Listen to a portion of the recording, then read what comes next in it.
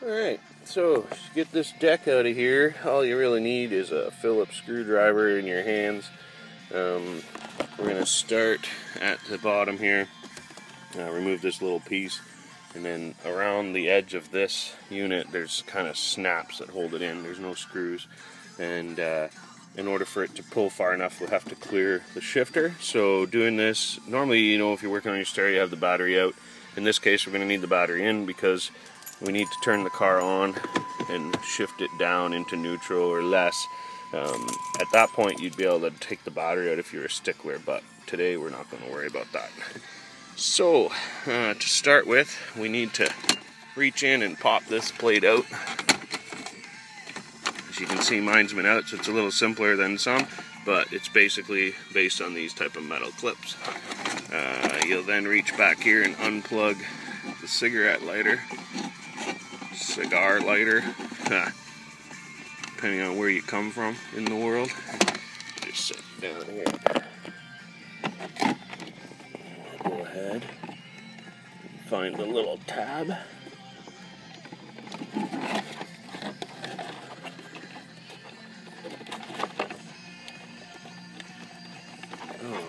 Alright. Sometimes you gotta push on the tab with your screwdriver while you're pulling on it. This one just doesn't want to be friendly today.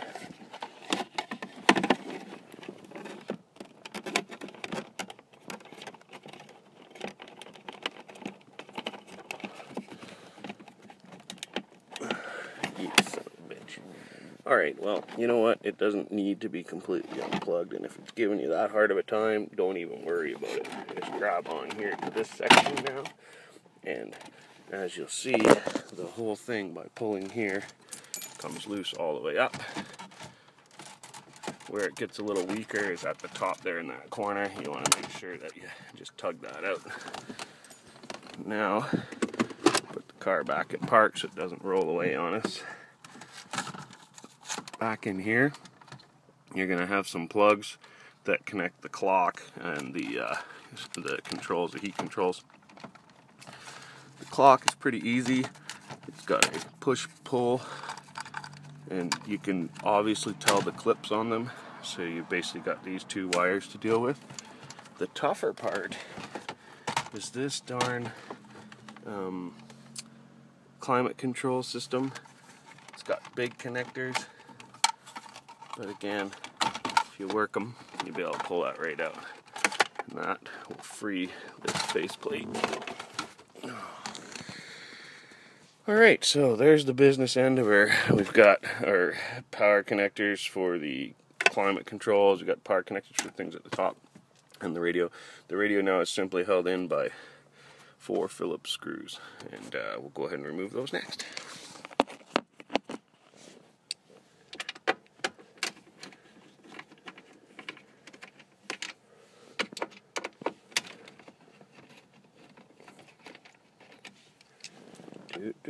Well, I guess this one is held in by 3 Phillips screws. Somebody got lazy last time, they took it apart.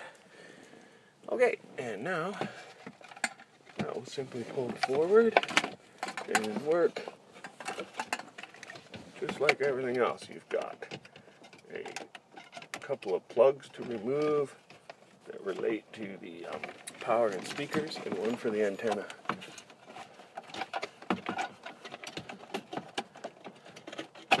These are, again, quite straightforward, the power wires at least. Let's get you tuned in here, but the antenna wire looks a little bit tricky. It's not too bad. You basically want to press on this tab and pull, okay?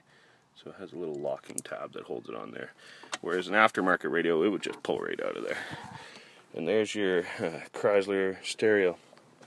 Now, when I installed the amplifier in this car, how we did it is we brought forward, let's see here, we brought forward a set of 4 wires from the back that are hooked to 2 of the channels to the amp, so say left and right, and I cut the factory end and spliced these in to the factory wires so that they would then feed the speakers.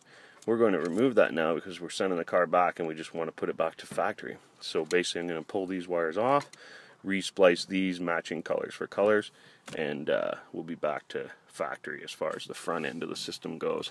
When we get to the rear end of the system, we'll do that in a separate video on how the amp went in here and how to wire it up. I'll see you shortly.